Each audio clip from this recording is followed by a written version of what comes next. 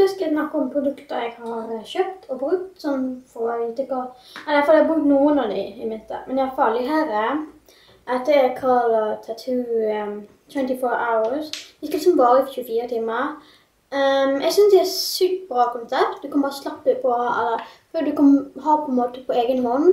Som jeg har nå, bare jeg har på meg taupe, som er denne. Nei, ja, det er den.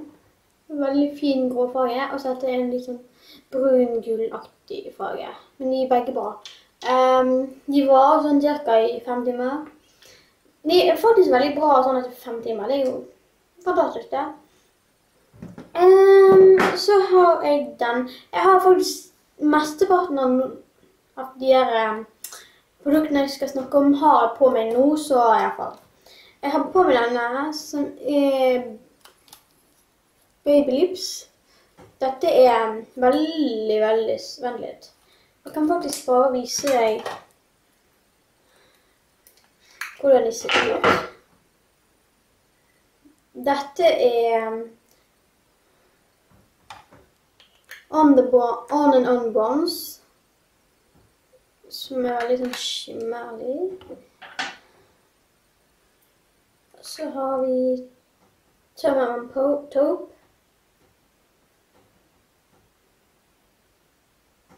Det er den.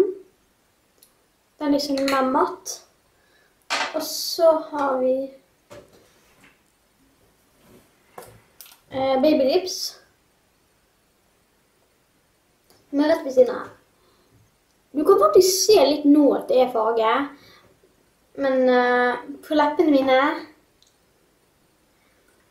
så viser det ikke så. Da er det mer fuktiggjørende. Men jeg tenkte å se om de der går sånn at for mine lepper er så sprukne, så jeg prøver liksom å bruke lipbalm for, ja. Det lukter veldig godt. Det lukter, det står jo cherry me. Nei, det heter faktisk cherry me.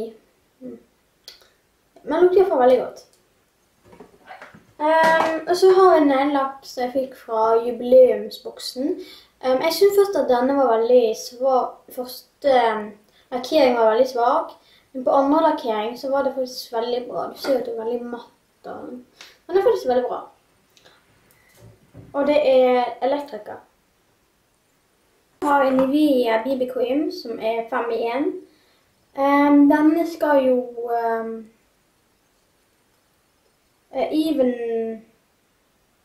jevne ut hudtonen, dekke huden, og så gi glød i huden. Fuktiggjøre huden og beskytte huden. Han er veldig tykk da. Jeg synes han jevner ut huden, men han gjør sånn at han ser, eller hvis jeg tar veldig tjukt lag på han, så blir det veldig sånn unormalt. Men hvis jeg bare tar sånn tynt lag, så blir det veldig sånn, så blir det fuktiggjørende, og det blir sånn som man sier nesten. Han vil ikke godt dekke så mye da, men han er veldig sånn, det er bare hvis du gjør veldig mye.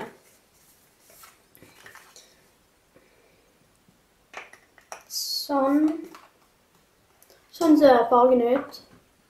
Så bare...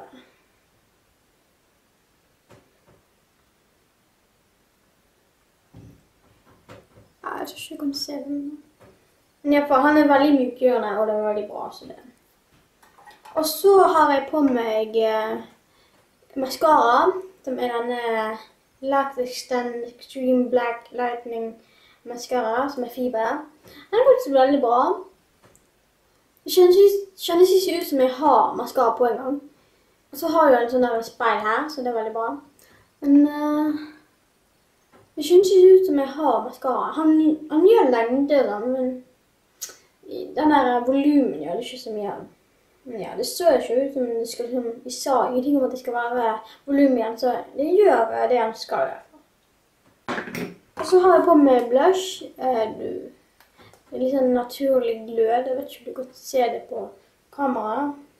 Men i hvert fall, sånn er fargen. Dette er Rosy Glow.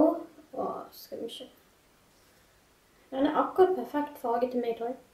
Jeg er ikke god på farge til blush, for jeg bruker nesten ikke. Kanskje jeg kan bruke litt til.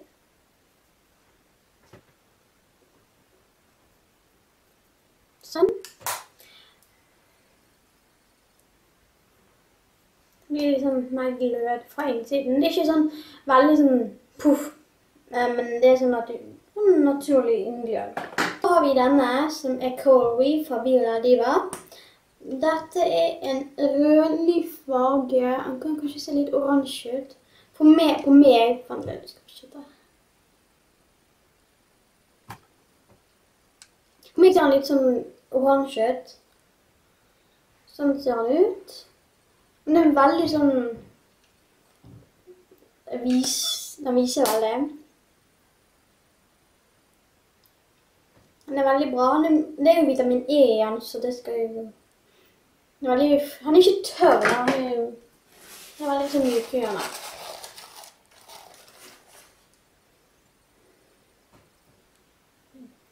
Trenger ikke være sånn veldig sånn... Du kan ta litt på den, eller du kan ta mye. Det er mye og veldig mellom i den.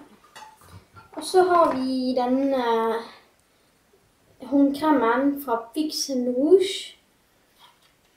Dette skal være Cherry Blossom. Det er sikkert sånn... Å, det lukt.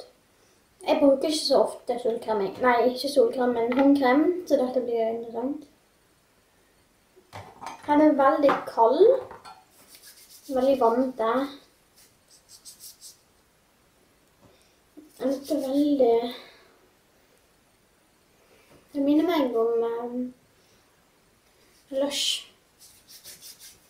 Men i hvert fall, den fuktiggjørende. Den er veldig vannete. Men også, den skal jo være veldig sånn naturlig. Ingenting sånn der, ja. Den er sånn multi, du kan bruke den til masse forskjellig. Du kan bruke den til, hva heter det, neglene dine, eller hånd, eller, ja, liksom det. Og så har vi Volum Liftform, som er en hårspray-aktig greie. Vasken denne viser, du kan ikke se, håret stikker veldig opp, så denne funker faktisk veldig bra til at den vokser litt etter du får litt, og så vokser den enda mer. Det er veldig sånn.